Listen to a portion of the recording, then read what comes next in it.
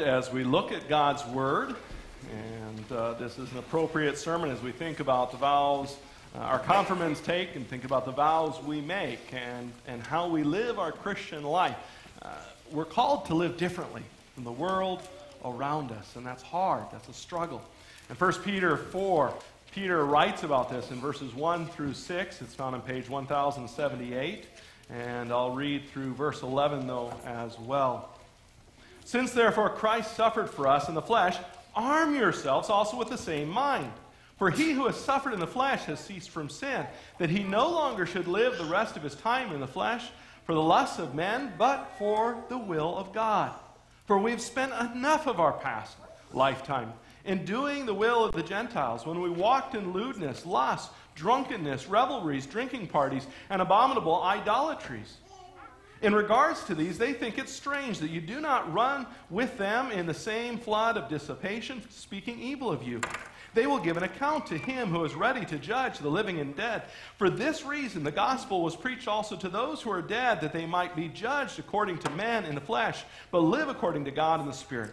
But the end of all things is at hand. Therefore, be serious and watchful in your prayers. And above all things, have a fervent love for one another. Love will cover a multitude of sins.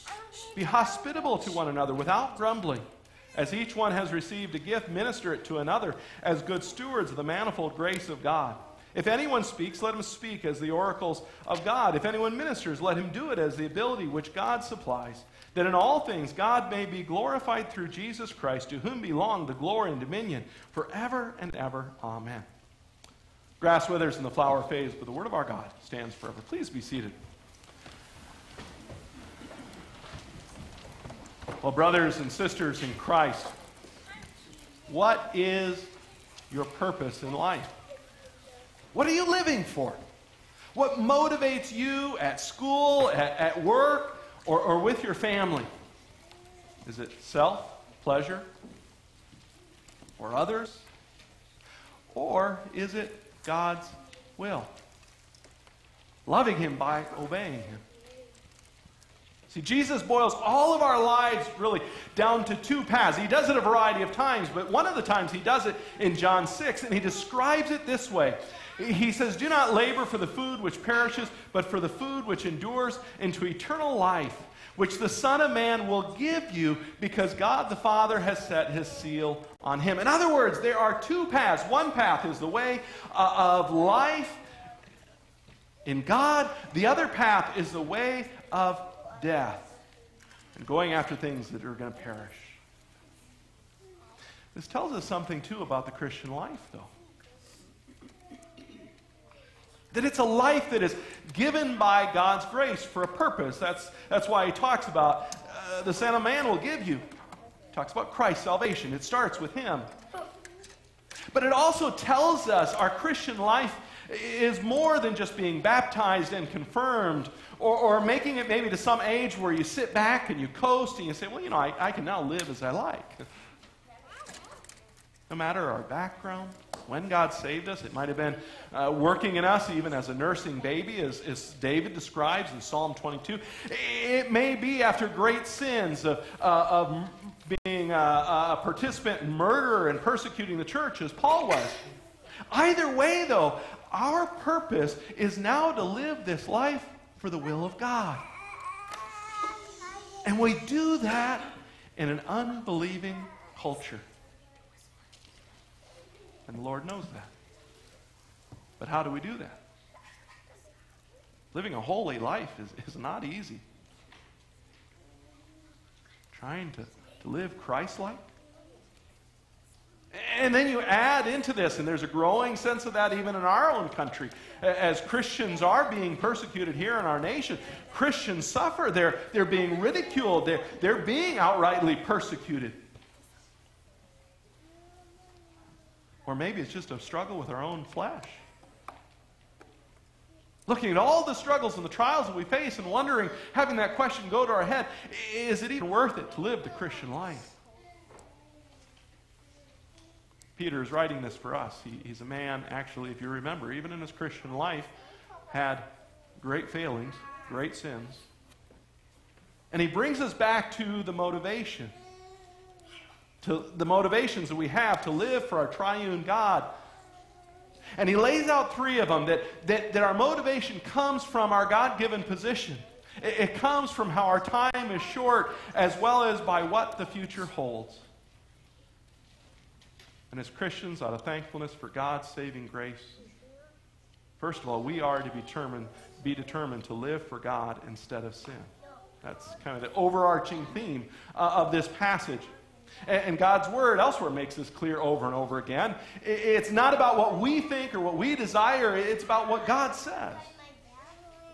Jesus even warns us that there's a way that leads to destruction. It's the broad path, the way the world's going, while the way to salvation is narrow. It's through Christ alone. Christ is warning us. But so often we treat warnings similar to what General Custer did when he was warned not to engage in what became known as the Battle of the Little Bighorn. He was told he was going to be nailed, and he went anyway. And the problem is Custer's example is more representative to us than we'd like, because although we're told things like forsake foolishness and live and go in the way of understanding from Proverbs 9:6, we find that hard to do, don't we?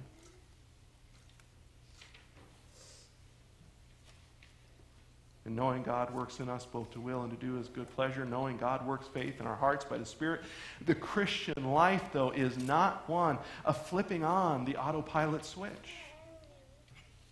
And that's why Peter is giving us these three motivations in this call to a life of holiness, living out and out for God every day. And how do we do that in this world? The events of this life, or even our own hearts seem to be working against us. Well, it begins first with living for God because of our God-given position in Christ. Look at verse 1. Verse 1 tells us, it says, "Therefore, since Christ suffered for us in the flesh, arm yourselves also with the same mind." Peter is using military language here. Get ready for battle. Be prepared. Be ready. Move forward. Move forward with the same attitude of Christ, who was resolved to perfectly obey God rather than sin. So much that Jesus suffered to the point of death. Of course, that was also his purpose. But Peter's focusing on the suffering of Christ. We can remember that suffering, how he faced the pain of betrayal, false accusation. He faced beating, spitting on, and abuse of all sorts. And then he faced the pain of the cross. The greatest suffering was the fact that he suffered God the Father's holy wrath against our sin. That's what it took to redeem you and I.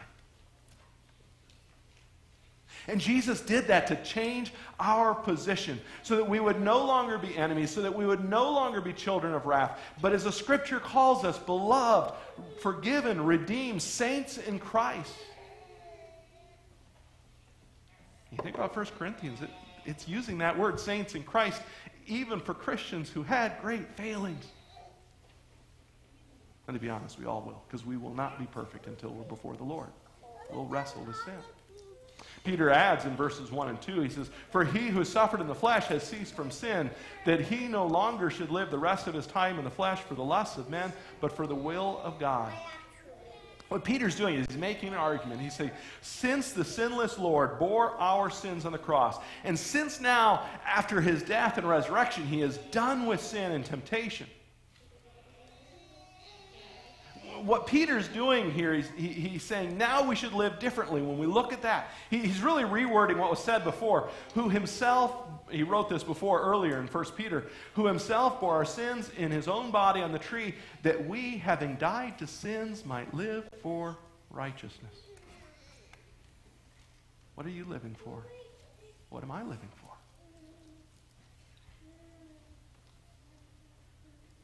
Was it a fluke? We just find this passage one time in the Scripture? No, actually, the Holy Spirit reinforces this. Because in Romans 6, it says, "Likewise, you also reckon yourselves to be dead to sin, but alive to God in Christ." Each one of us have faced sin, even in sin's temptation, even this last week, perhaps even this morning. Can we go by very long without sinning or being tempted? Probably not. And we would like that when that temptation comes, that we would be more like perhaps the bodies of our dead loved ones behind the church, how they would respond if we went and waved a dead steak, or the juiciest steak before them. They're not able to respond.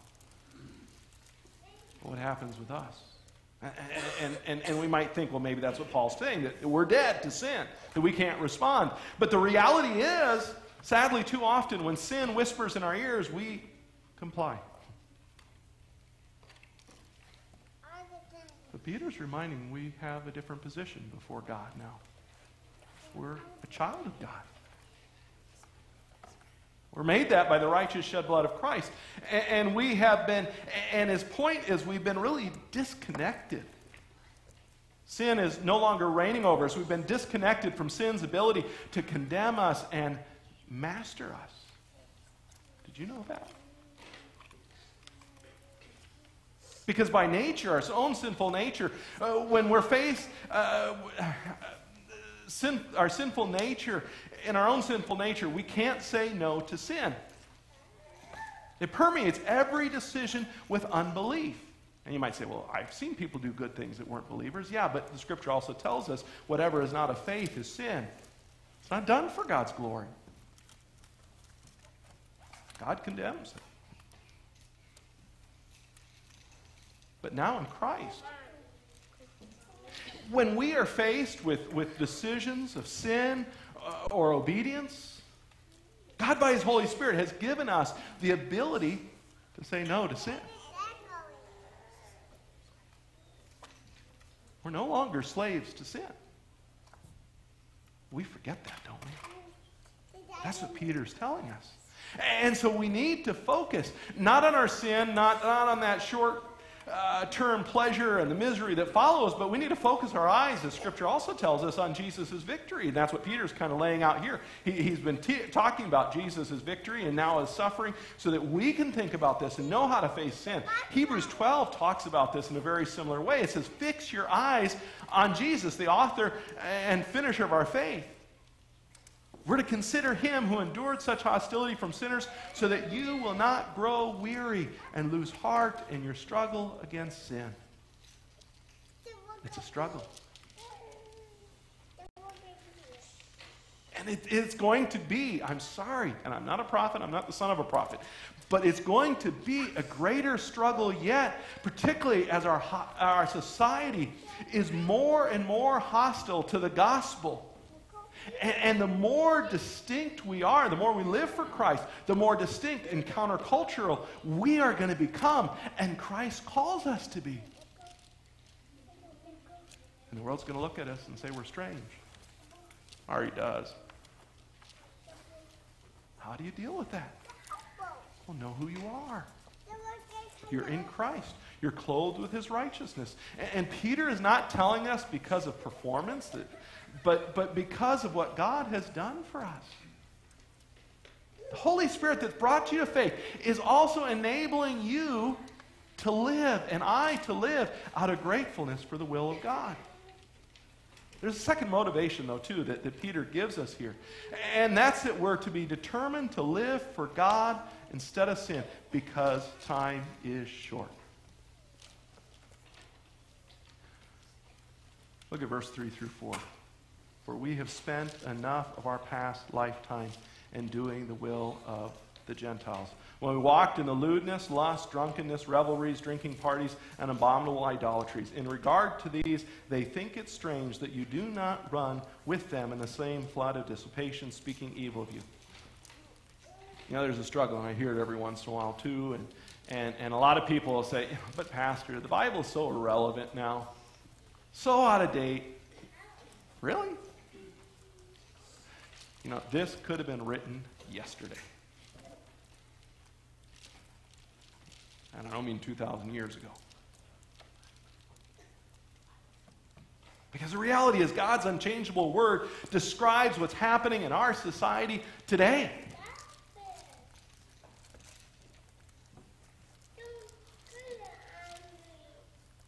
Of sex outside of marriage and parties and idolatry. I mean, what do people call it? They call it the almighty dollar, right? Isn't that an idol?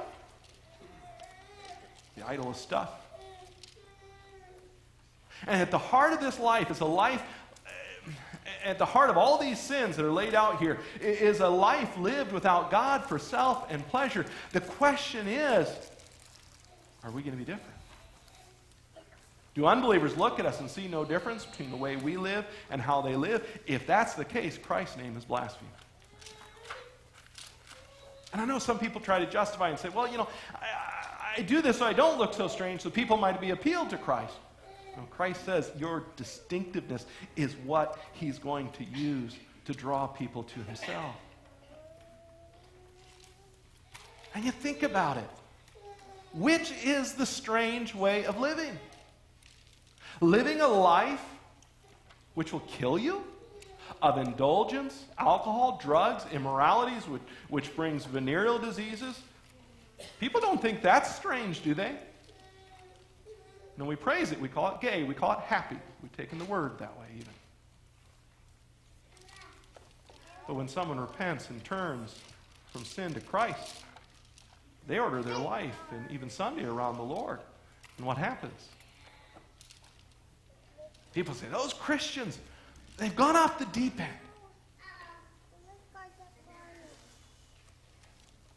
Peter says we spent enough time living that way. He's probably talking to a lot of adult converts. But even in our life, to be honest, we can say that. We spent enough time living that way. Why? Because the reality is life is short. I'll bring this up in a conversation I had many years ago with Albert Camps. And it sticks in my mind, in fact, too. I said, you know, do the days go by fast for you, or do they go by slowly? And he said, he was over 90 years old. He said, they fly by. The longer we live, the shorter we realize this life is.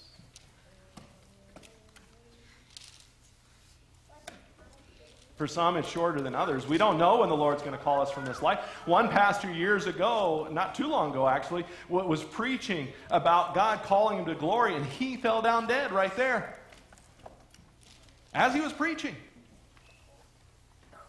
We don't know when our life will end.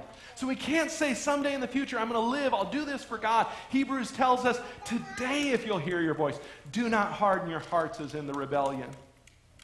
This is not works righteousness. This is serving the Lord who has saved us. And this brief moment is all that you and I have to demonstrate our love for the Lord. It's not some game or something like that to go to. You know, it's, oh, this is the only Super Bowl. This is the only this is the only that. We always make that excuse. But this is the only life we have to demonstrate our love for the Lord. Which is more important? What's our priority? You know, and I wish, I'll admit, I wish that the Lord, after bringing us to faith, would make us perfect, never to sin again. That it'd just be like a switch. It'd be nice, wouldn't it? But Jesus lets us battle with sin till he calls us to himself in glory. Because he wants us to learn what repentance means. He wants us and calls us to hate sin, to have even our shame of our past drive us more to holiness, to make us grow in awe of his grace to sinners like us. Because he who loved us, or calls us to love him, has loved us first. And we do that because of what he has done for us. And there's only a brief time in life to do it. You see, salvation is not like having our ticket for a plane on a trip somewhere. There's an old song. Many of you might remember it. I know kids are listening to some of these songs, and I hesitate even to say it because probably this song will stick in your head for after I say this. The Beatles sang it. She's got a ticket to ride, and she don't care.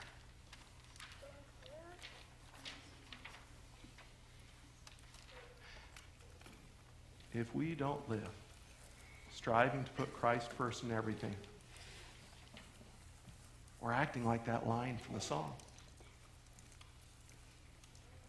We're not caring about the suffering of Christ for our sins.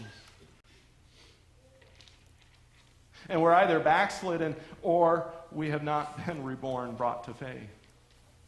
We have no understanding of our sin, no pity, no compassion, no heart for Christ and his suffering for my sins, suffering for your sins. But Peter says we can no longer live for the lusts of men, but for the will of God. We have to care. We have only a little time to care, to examine our lives, to deal with the sin in our lives, to make the choice, putting God first before sports, vacation, even family. And yes, people will mock us, they'll make fun of us, they'll even persecute us. In fact, Peter's probably writing this just a couple of years before Nero's severe persecution of Christians broke out, where he was literally lighting up his gardens with Christians dipped in tar. And in fact, Peter himself was murdered by Nero. And that really pushes us to the last motivation that Peter sets before us. Be determined to live for God because of the future God holds out for you. Because of the future. Verse 4 through 5 reminds us suffering, mocking, affliction is not an excuse to sin because of what the future holds. We can't sit there and say, well, you know, God owed this to me. Because Peter writes, they will give an account to him who is ready to judge the living and the dead. The judgment of God is coming. And you know what? Even unbelievers know that. That's why they go more to the bottle, they go to the drugs. That's why in a quiet room, have you ever thought about it? You don't want to think about your life too much. You want to turn on the radio, you want to turn on the TV. You don't want it quiet because guess what? Our conscience may accuse us. We've sinned against every commandment of God. And Peter, and I know this is a difficult passage and I didn't even read all of it. Peter might be referring to the fact of some idea that, you know, death was the end of everything, and Peter's reminding people the judgment of God is coming. Death does not stop it. But knowing God will judge every thought, word, and deed is also to motivate us to holiness. Be prepared to live that way no matter how people mock us. Prepare your hearts for that. Think of Tim Tebow. I understand if people argue that he wasn't a great quarterback and things like that. But the biggest part of what he was mocked for was his public profession of faith. He was mocked on Saturday Night Live. When he went to play against the Oakland Raiders, they held up signs that were directed at him saying, "Welcome to hell." And there's even more extreme suffering. I think it was in the last week, maybe just a little bit more, 3 black churches in the South were burned intentionally last week. Christians right now, and you don't hear about this, Christians are being exterminated in Nigeria right now. There's a genocide for Christians. When has that been on the nightly news? Well, that doesn't matter.